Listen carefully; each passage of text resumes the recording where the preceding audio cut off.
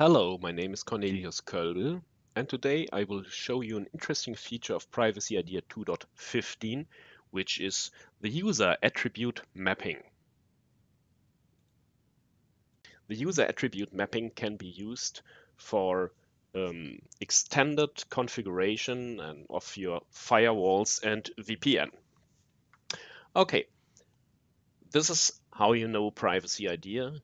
You can see user details which are fetched from the user store.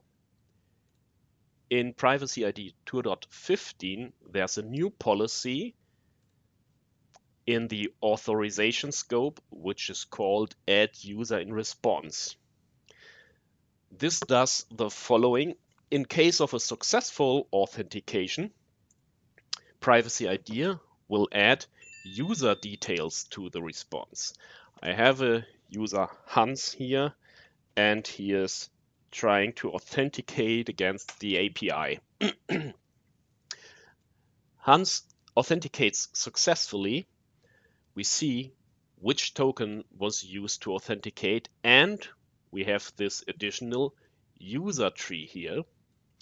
This is only visible, as mentioned, when you activate this policy.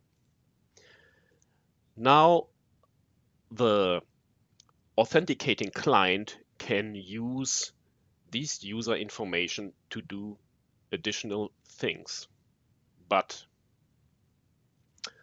the usual user attributes do not look very interesting to firewalls and VPNs.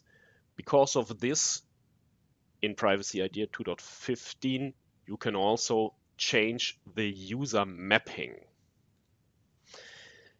You know, the user mapping is used to map attributes within the user store to attributes in privacyIDEA. So, for example, privacyIDEA uses the user ID, which is located in the database column ID. The username is located in the database column username. So let's look here. We do not need phone. So we will use the database column phone to map to, let's say, an ID class. And we will use the database column mobile, which we also do not need, to map to a privacyIDEA attribute. Let's call it IP address. So what happens now is that internally privacyIDEA uses the data in the column mobile to be used as a IP address. When we look at the details of user Hans, we can see what happens here. The details of the user Hans have changed. Now we see the IP address, which we configured in the mapping, and we see the class. So let's enter some interesting things here.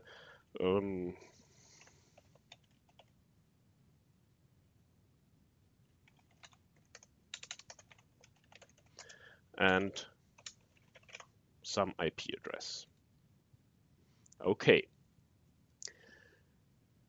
When the user Hans now authenticates, of course, the new mapping will be used. So let's see, the user again authenticates. And now you can see the user details contain the IP address and contain the class.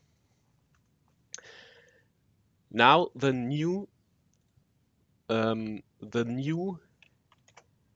FreeRadius plugin can also use these return values. To use these return values with a FreeRadius plugin, we need to configure it. There's a new section, mapping and mapping user, and we can I already prepared this. As you can see, we can map the privacyIDEA class attribute to a radius attribute, to any radius attribute, and we can map any privacyIDEA attribute. I choose the attribute IP address to the any radius attribute. When we now run the free radius server, and when we try to authenticate via radius, what happens is that the free radius plugin will receive this response from privacyIDEA and will map the content of the IP address and the class attribute to the just configured radius attributes. So let's try to authenticate.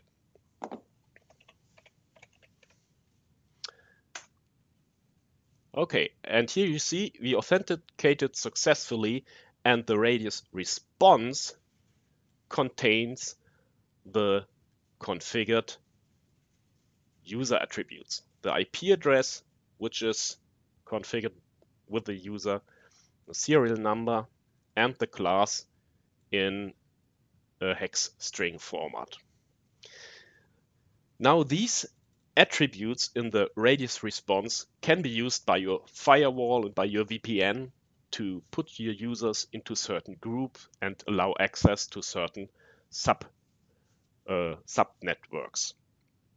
I hope you like this user mapping. Thanks for watching, stay tuned, and thanks for subscribing.